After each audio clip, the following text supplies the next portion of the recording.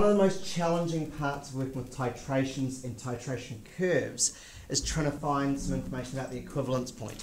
We really do need to know a lot about the equivalence point because it's knowing the equivalence point pH that helps us choose an indicator. We need to choose an indicator which has a pKa in the steepest part of our titration curve. So as part of that process, we're often asked to find the equivalence point pH.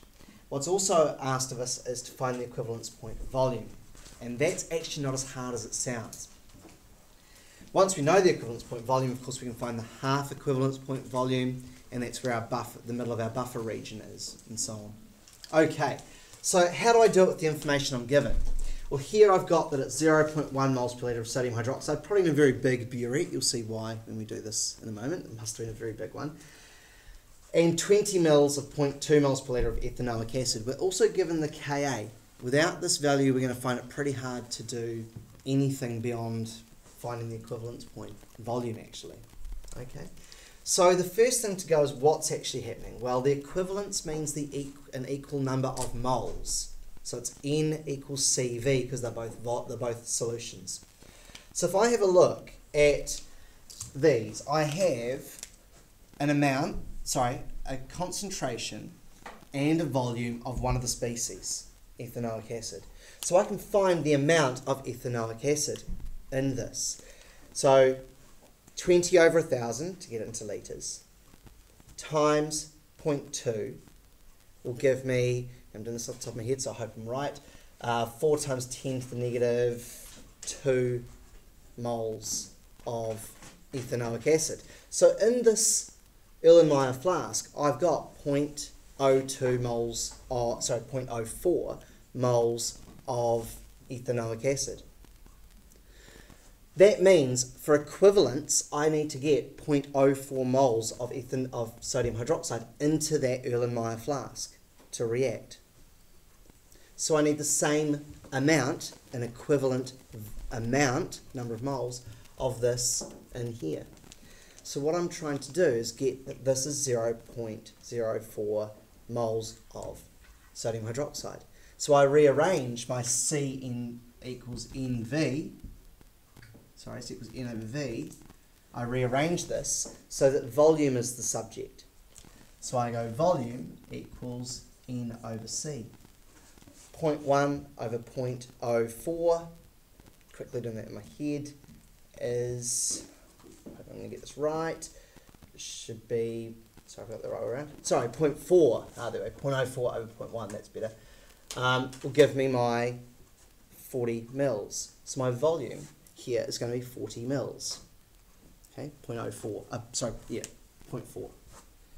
So I find that this will be 40 mils. I now have a point on my graph that I can do. 40 mils is my equivalence volume.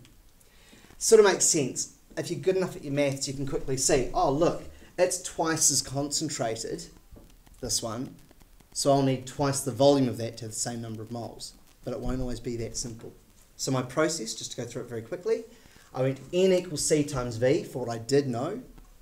I took that same N value, so it's equivalence point, to find V equals N over C, and then turned it back into millilitres, because that's a more realistic number to sketch on a graph.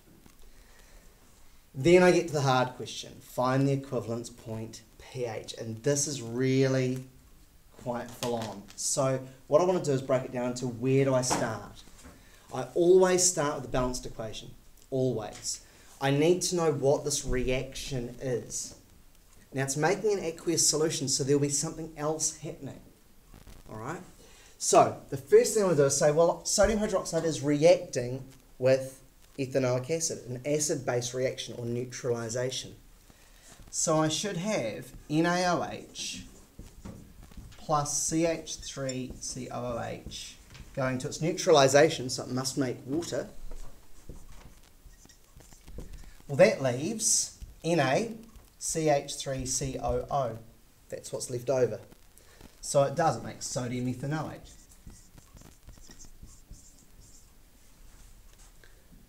Now, what I'm going to do very quickly is go through how much there is of everything. Initially, I found that the amount was 0.04, don't worry about significant figures for now. This was 0.04 moles for these two. So that's what was at equivalence point. So if I've got 0.04 moles of that, I must have 0.04 moles of that because it's a balanced equation, which means I must have 0.04 moles of this product because there's no numbers in front of anything, so they're all in a 1:1:1 ratio. Then, you might remember this little thing we make often for these. Thing. I'm getting 0.004. Oh, okay, that's just me doing a quick maths error in my head in that case. Cool, thank you.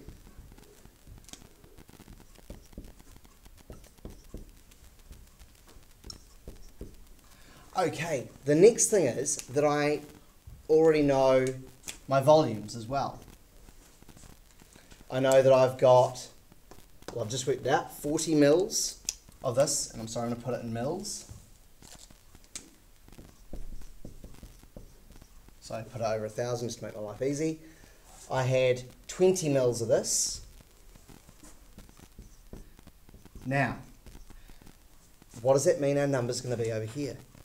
How much volume will there be of this solution? 60 mils.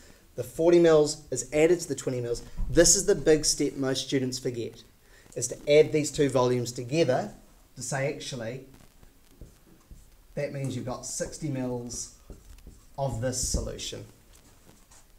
That's the big step that's forgotten.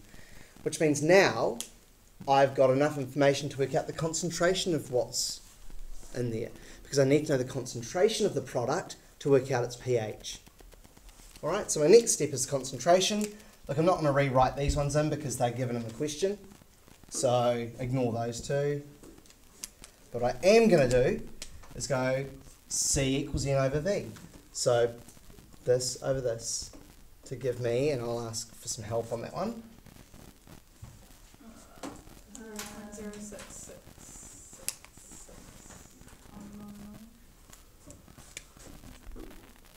So 0.066 repeating.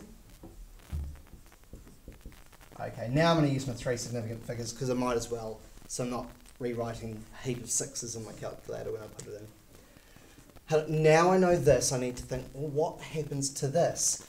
Do these two react? In other words, does this just have a pH of 7, which means it just dissociates, or does it dissociate and then react? And in an earlier lesson we looked at the pH of salts of weak acids and salts of weak acids. Sorry, bases and acids. This is the salt of a weak acid's conjugate. So it's going to have a pH above 7 because it's the ethanoate ion is a conjugate base. So that's actually what the question is asking me to do. Find the pH of this weak base. So for that, I need to write a new equation, and this one's an equilibrium. So I now take this, and I write a new equation, because it's a solution, so it's reacting with the water that's present there. And so what I end up with, I'm going to ignore the sodium ion, it's a spectator, it's not involved. So CH3COO negative plus water. Equilibrium, to remind me to write a K expression for this.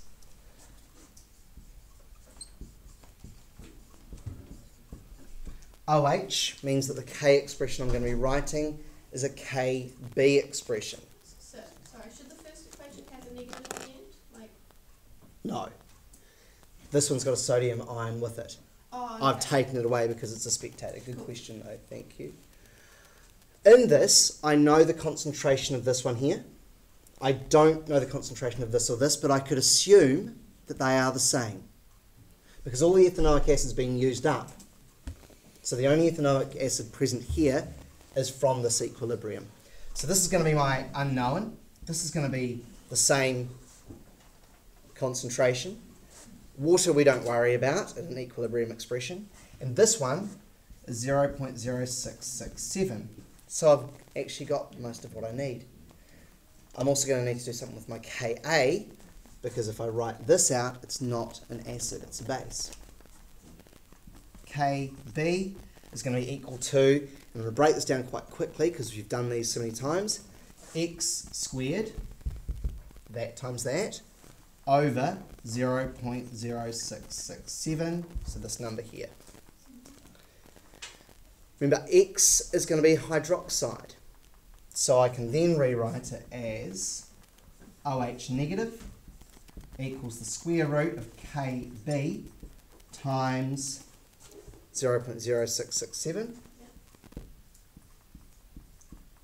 So my next step is, how the heck do I get that Kb value? It's, you go 1.74 times 10 to the negative 5. No, 10 to the negative 14 over that. Perfect. So to find my Kb, I also need to go 10 to the negative 14 over the value I was given, 1.74 times 10 to the negative 5. And that will give me my value there. 5.75 times 10 to the negative 10. Great. So we plug that number into our calculation there. So this number times this number equals, square root equals, and we'll have our hydroxide ion concentration. Just wait for that one to be done. It's very small. It is very small. 0.000019. Can I have it in scientific notations? 1.96 times 10 to the negative 1. 6. Yeah, it looks alright. Because that's pretty close to 0.1, so it'll be about a tenth of that, so that's cool. Then square rooted. 5. 5? Yeah. Okay. Okay, and that's moles per litre. Now there's two ways I can do this. I can find out my POH, then go 14 minus that, or I can find my hydronium ion concentration and then do the pH from that. I personally prefer to do negative log of this for the POH and then go 14, so pKw minus that. So if I could have negative log of that answer there, please.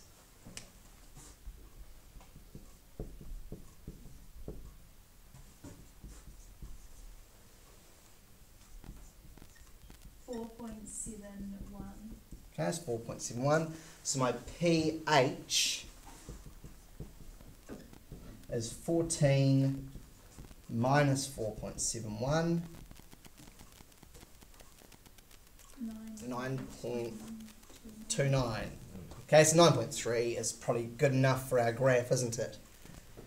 So 9.29. So I've now done the hardest part of my titration.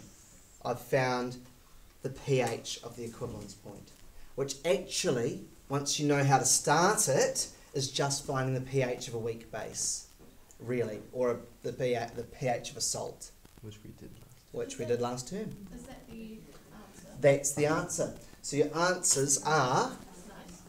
40.0 mils, which would go on your graph, which we all have sketched in our books, and 9.29 is the pH, or you'd probably only get it to 9.3 because of how your books are set up. Alright, so you've now got all that. This means that I want an indicator which has a pKa around about 9, give or take 1. So something like phenolphthalein would be an excellent indicator for this, because of the very tiny change in volume, you'd see a complete colour change from colourless to pink. So when we get told the indicators, will they tell us the pHs of them, or will they tell us They'll the tell you the colour? pKas and the colours. So to as help long you as we decide. memorise the colours. No, they're given to you. Oh no, like memorise what colour is what pH. Again, they're given to you. So we're given a list of the indicators? Yeah. Oh, so don't need to memorize. So yeah, so just to clarify what the discussion's about there for those watching the video, in the assessment for this, the examiners often give a list of indicators, the colour changes that they have, and their pKas. The student has to say from this information which indicator they would choose for this titration and justify their choice.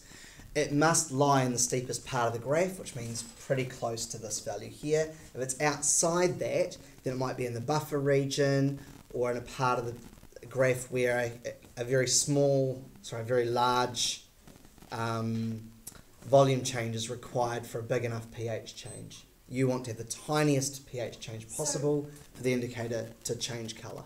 So the indicator needs to have a Ka or a pKa. pKa, a pKa incredibly close to this pH. Okay. Yeah, well, not incredibly close, but in One that or steepest two part out. of the graph. Yeah. Okay.